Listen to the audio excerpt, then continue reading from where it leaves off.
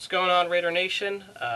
As most of you know, the preseason starts tomorrow, or today if you're watching this video today, Thursday, August 11th. I'm just going to make a brief preseason update. Those of you know I'm not going to make any preseason game videos like after the game and talking. These are some things to watch. I encourage, let me know what you think of the roster and what you think of the situations, but first things first, the Raiders signed Kevin Boss, which was huge. May not be huge to some of people, but it filled our void at tight end, as we know Zach Miller left for Seattle. More money, I think we were over the cap, so it's whatever at that point. But Zach Miller gone, enter Kevin Boss. I like the signing because Kevin Boss is a much better blocker, something that, we do need blockers. That's been an issue, as you know. The offensive line will be what makes or breaks this team, and I'll pretty much putting it all in perspective. But here are a few things I will probably be paying attention to during the preseason games, and if you want to post, you can keep posting on this video, so just to get at least some feedback, because I won't be making games during the preseason. Sorry, won't be making videos during the preseason games. So first things first, some of the battles: Kyle Bowler versus Trent Edwards at quarterback behind Jason Campbell. It's a Cal versus Stanford battle. Call me a Pac-10, now Pac-12 homer, but I actually liked Trent Edwards a year ago. I wanted us to get him as a backup. Saw a lot of potential in him, even though he didn't work out well in Buffalo. So I would love to see Trent Edwards win that battle. Just me a homer, but whatever. Running back is pretty solidified, as most of us know. I don't expect to see any of those undrafted guys make the roster. Taiwan Jones should be at least on the practice squad at minimal if we're only going to keep two. Wide receiver battle will be very interesting. Chaz Schillens, I expect him to be healthy. But from what I've been hearing, Denarius Moore is working his way up the depth chart. And it would be interesting if he's everything that we wanted from Johnny Lee Higgins. Obviously, Higgins became very expendable after that hit against San Diego. Denarius Moore. Let's look for that name, because I know that was our 5th round draft pick. It would be interesting if he emerges the way Jacoby Ford did last year. So I look for that guy mainly, and the wide receivers. Ford, Schillens, Murphy should all still be there. Even Hayward Bay. We'll see what happens.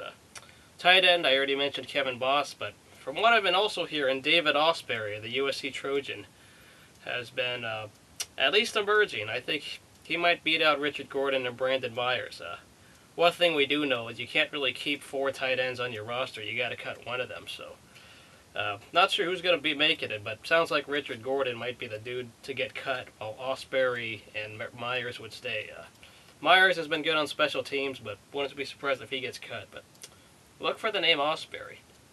The offensive line, lots of battles there. Specifically at center, you got Samson Satelli. And then, of course, you have Stefan Wisniewski, as we all know, our draft pick. Who will win the starting job there? I don't know. It's obviously, we'll see what happens there. That's what I'll be watching these preseason games, is to look at the line and see who's good and not. But Wisniewski, it would be interesting if he wins. He would be raw. He definitely would be still learning, but it would be interesting if he makes hits that impacts. Of course, you still have Valdir at left tackle, you got Loper. Still have an old Cooper Carlisle, and then Cliff Barnes. Maybe down the road, Joseph Barksdale, Bruce Campbell will come in after a little bit more development. Now on the defensive side, the front 7 is pretty locked. As we all know that Lamar Houston should have a very breakout season.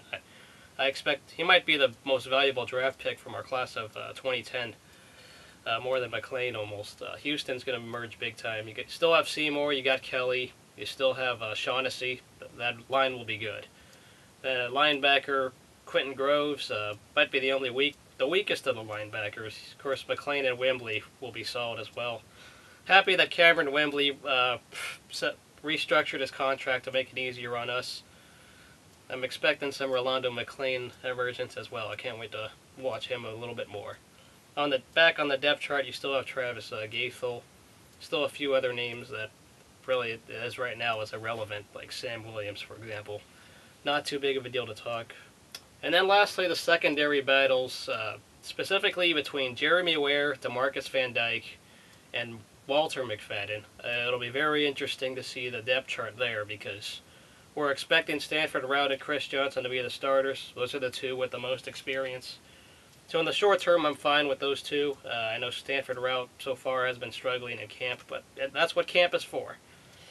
And then, but those three, the rookie plus two guys we drafted the year before, one of the three should emerge as the nickelback, and it'd be interesting if Van Dyke emerges from the bunch, being that he's the rookie. I heard that Chimney Checkwell got hurt, so we might not see him this year.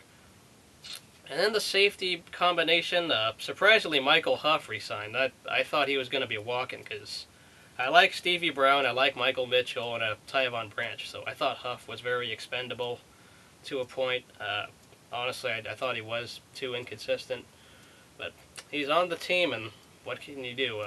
Stevie Brown should be on the fourth. Hopefully we cut Hiram Eugene. He's definitely not wanted as much. So there you have it, guys. Some of those preseason battles. It'll be very interesting to watch that.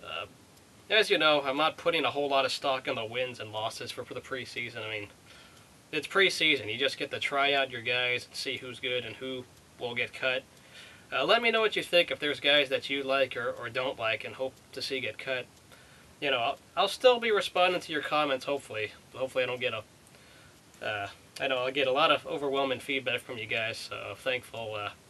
Stay tuned.